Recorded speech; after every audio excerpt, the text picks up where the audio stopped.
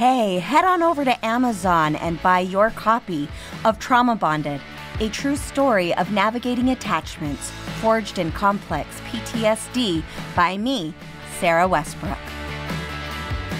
You all should walk away. You should just leave them alone, right? That's what I wanted to say, but that's not what I said. Well, and that's why, because that's what we're trying to avoid. Right. Well, and I think it's important, you know, when we're talking, Mason, you're talking about a character attack to end the conversation.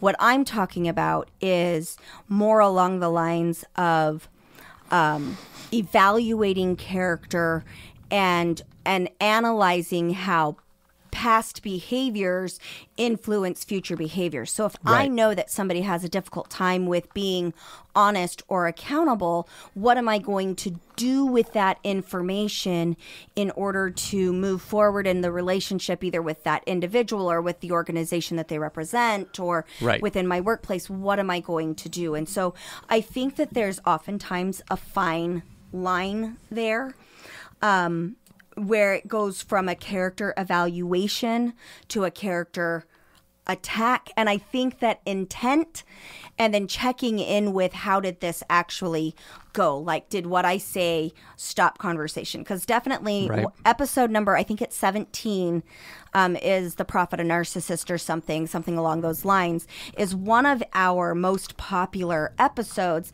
And a lot of the reason it's probably the most popular is because your Aunt Africa had so much to say about it.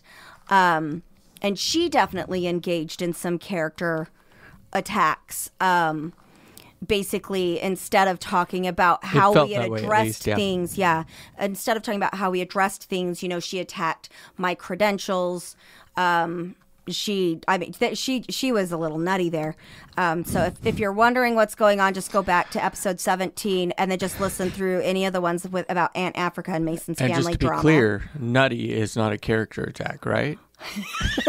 And that is where Sarah struggles, and it's actually a trauma response for me, because I grew up in a home where if you had a different opinion, instead of trying to understand either the difference of opinion or the breakdown in communication, it was very borderline and narcissist in the sense of name-calling, criticizing, sarcastic humor. You're so stupid. You wouldn't even know that. You don't have enough life experience.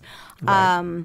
I mean, if you're reading in my book, you're going to be seeing things like my dad forced me basically to quit cheerleading because after I'd had sex at 16, if I wore the short skirts in cheerleading, it was basically like me saying, hey, anybody else, now I'm an open door for anybody else who wants to stick their dick in me. That's kind of the way that my dad did that.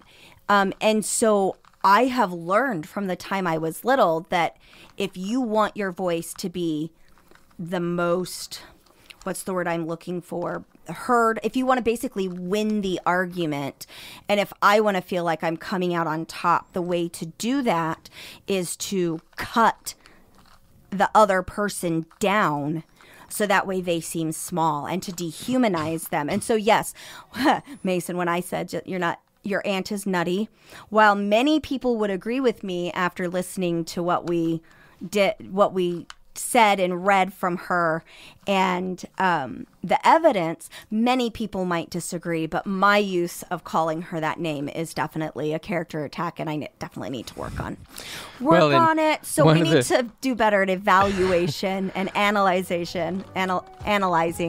I'm making up words. Unpacking Mormonism and Other Religious Trauma is meant for educational purposes only.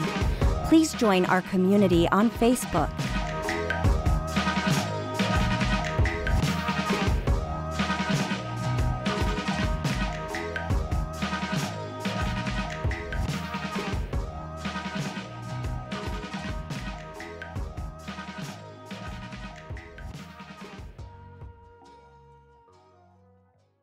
Chicken tacos should only be trusted to chicken professionals. That's where we come in. Introducing Zaxby's new chicken finger tacos.